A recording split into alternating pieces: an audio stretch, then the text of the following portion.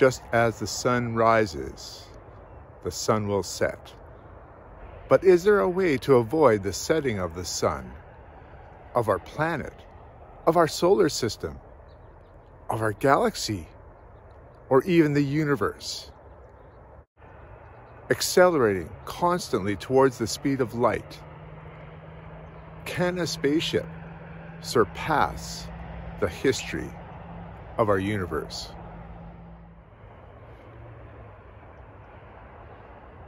Welcome to Vintage SF. I'm Richard Rempel. Today, Tau Zero by Poul Anderson, 1970.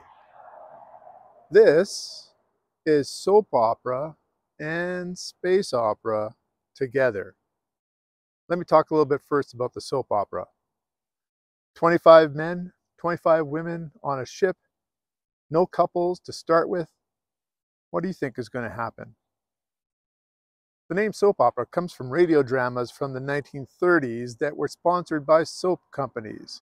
So the common, sometimes salacious storytelling was called a soap opera. And now we have space operas. This actually was a derogatory term referring back to soap operas, saying that this was just science fiction that was in space that had a hero and his adventures. Well, the space opera is more like hard SF in this book. The spaceship is building up speed. In an accident, it cannot stop its acceleration. It's accelerating to the speed of light. As most science fiction fans know, time dilation occurs.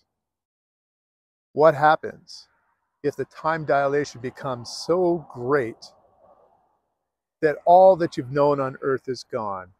And in fact, perhaps you're moving beyond the life of Earth and the sun itself, perhaps even the life of the entire galaxy. Are you going to be on this ship as the universe contracts?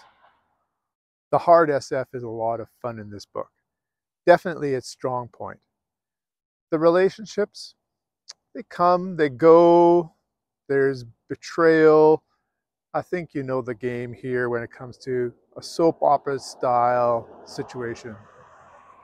And then there's the larger tragedy of leaving your history, your planet, your solar system, perhaps your galaxy behind. Is life worth living? Can they find a way to make life worth living?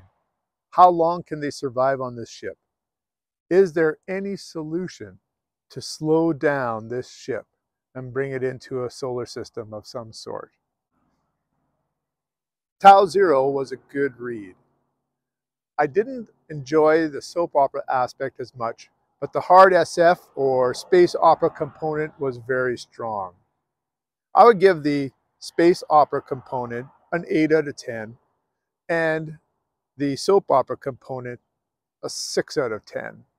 So let's average those out. We'll call it 7 out of 10 for Tau Zero.